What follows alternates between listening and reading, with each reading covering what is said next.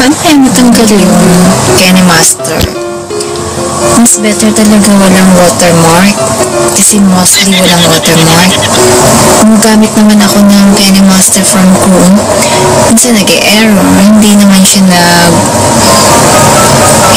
nag-export. Minsan saka meron siyang asset na wala doon sa Kenny Master from Play Store.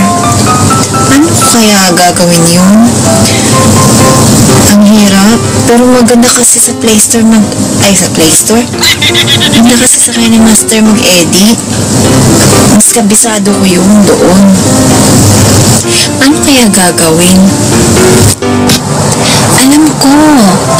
Kung paano.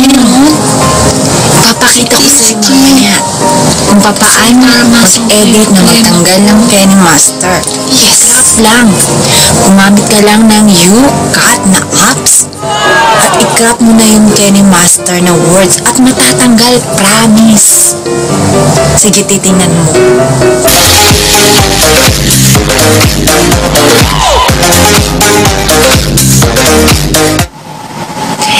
Ito na guys, mag-download lang po ng U-Cut from Play Store. Yan na po yung U-Cut video editor, yung may gunting. And then, pupunta muna tayo sa Kenny Master guys. Kailangan, need po natin siya ng background.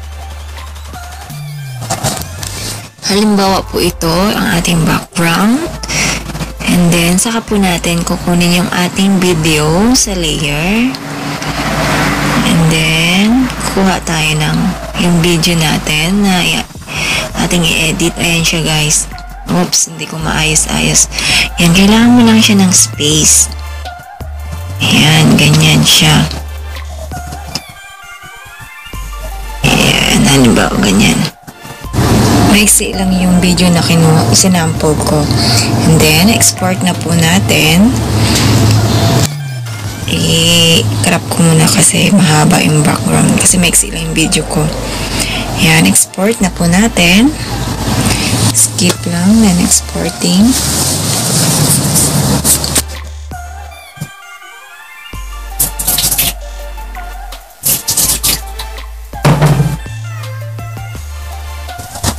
Ngayon guys, check naman natin sa gallery or album.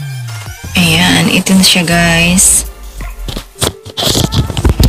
Ngayon naman, punta naman tayo sa U-Cut na apps. Saan na siya? Yan, U-Cut. Ayan na siya guys. Hindi ko mapalaki guys kasi recorder yung ginawa ko. Ayan, kuha tayo ng video. Tapos X lang natin yan. Ayan na yung video natin na from gallery.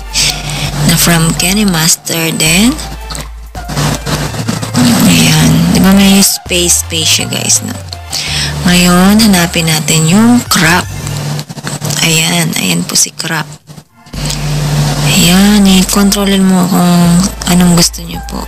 Tapos pag-crop. Ayan. Ganyan lang siya guys. Ayan. Inisakto ko lang dun sa video. Ayan. Ayan. Yung I check guys. Ayan. I-done mo lang po. And then save.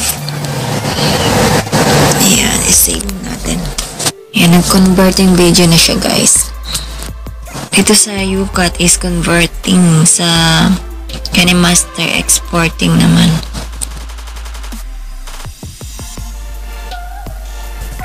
And okay na po yun guys. And then discard lang natin yung video. And then punta tayo sa gallery.